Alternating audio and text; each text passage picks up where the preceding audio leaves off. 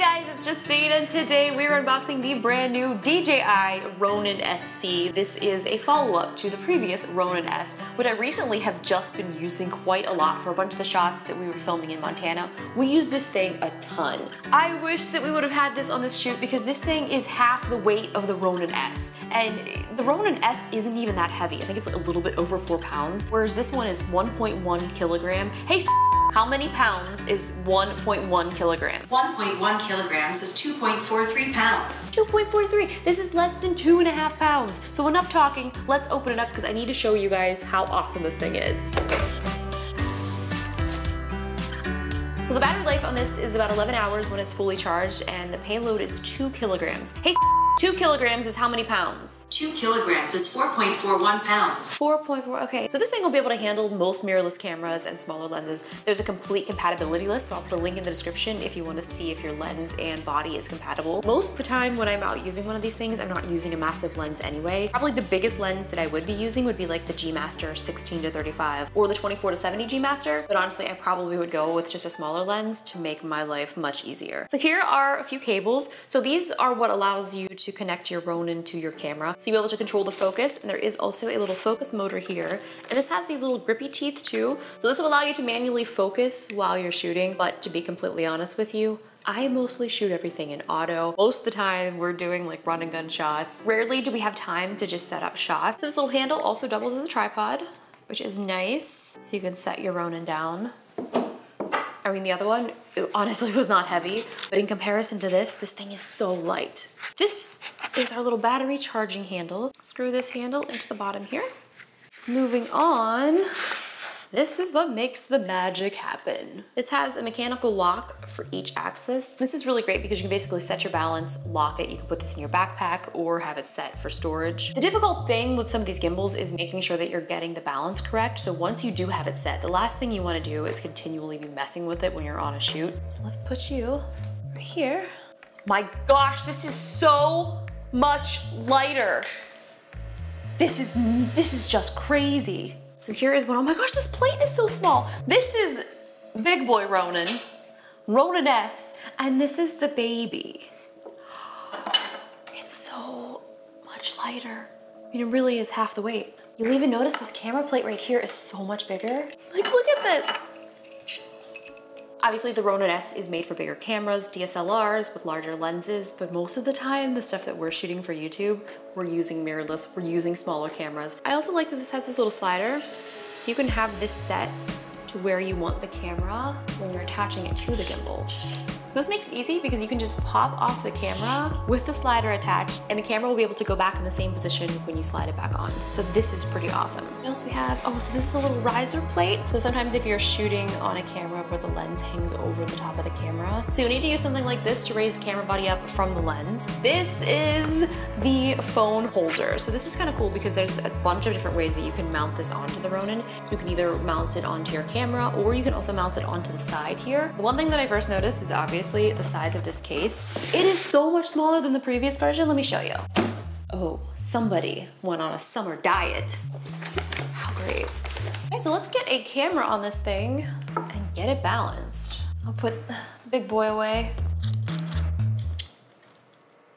It's so sensitive.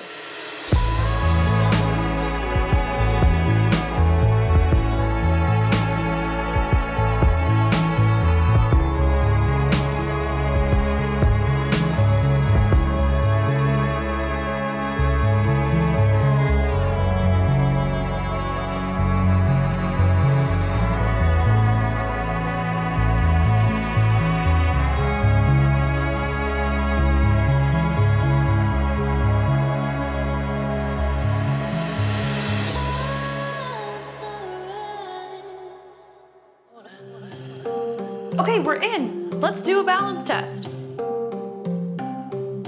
The tilt is excellent. The roll is excellent, the pan is excellent. I just can't even believe it. There's a few new mobile features, so you can connect your phone to the Ronin and you can do Active Track 3.0. So basically you can be tracking your subject and also moving the gimbal around. So it'll be keeping that person or object in the shot. There's also a force mobile feature, so you'll be able to control the gimbal using your phone. So you can have one person controlling the camera while somebody else is either holding it and moving it around. So there's a lot of really cool implementation that I really want to try out with that. I'm gonna test out the force mobile. So when we activate force mobile, the gyroscope in my phone acts as a control for the gimbal on the camera. Like, look at this.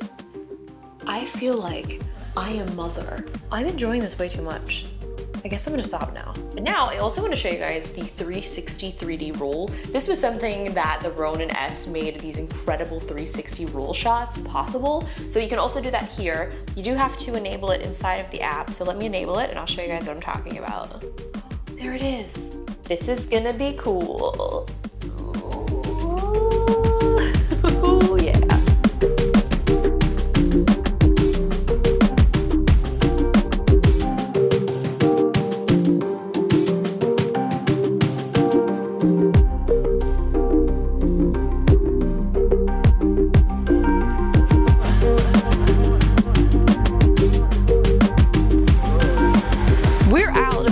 Out the Ronin SE, and the first thing that I'm gonna tell you is you can hold a coffee and use the Ronin at the same time.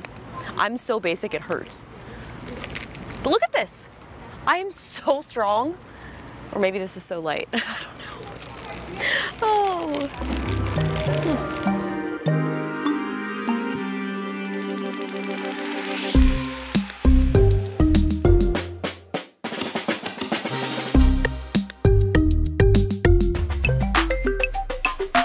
This is also pretty cool. There's a virtual joystick mode when you go into the create menu, so I can control the gimbal with my phone. This would be really great if I had an external monitor attached to it. I actually just recently ordered a little attachment that you can hook onto here so I can use the Ninja 5 attached to this. That hasn't come in yet, but when it does, I will do a follow-up video. This is really cool. This is Force Mobile. So basically what this does is it turns my phone into being able to control the gimbal. So it's using the accelerometer and the gyroscope in this phone, and it is acting like the gimbal controls. Do you know what we could do that could be in the Olympics? Synchronized, what would we call it? Like synchronized swimming, but synchronized gimbaling?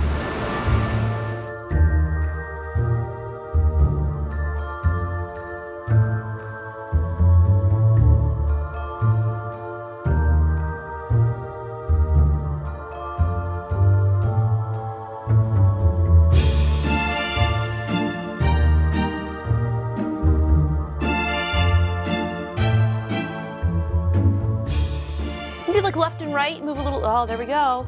Yes, that's great. Good job, Jenna. Active Track 3.0 is so fun. The Ronin SE comes with this phone mount. Attach your phone to the top of your camera, get everything balanced, and in the app, under the Create section, you'll go into Active Track. Once it's open, you will select your subject by drawing a box around them. Can you believe this? This is so cool. I mean, my phone is just attached to it. Thank you guys so much for watching. I hope you guys enjoyed this video. I look forward to implementing more fun Ronin SE shots. So far, using this thing has been so fun. I love it. It's so much lighter than the previous version. Man, if we would have had this in Montana, oh my god, it would have been great. It's tracking you. I know.